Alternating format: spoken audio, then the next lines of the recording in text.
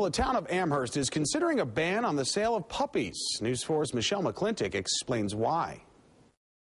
The images are enough to make any animal lover angry. These are pictures from puppy mills, mass breeding kennels where dogs are confined to small cages and often horrific conditions. The dogs are then sold to brokers who in turn sell them to stores that sell them to anyone looking to buy a dog. And that's a practice this Amherst Board member wants to stop. This is a way to end even the speculation. Mark Manna says banning the sale of dogs in stores altogether isn't an unusual request.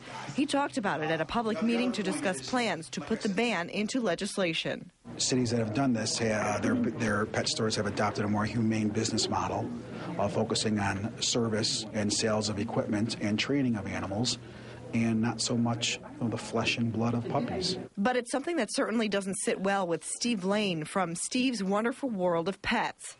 There is another side.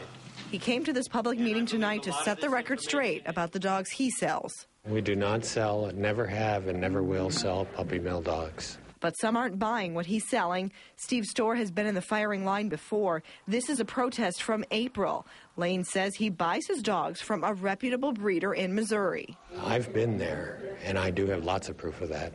I've met breeders, I've been to their facility, I've seen what they do, and I know the screening process that they go through.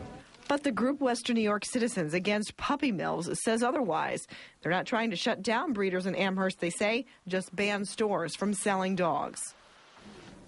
And while the group says that they're not targeting Steve's Wonderful World of Pets, it is the only retailer that sells dogs in Amherst. The issue is on the agenda at the February 7th Amherst Town Board meeting. Reporting live, Michelle McClintock for the 10 o'clock news.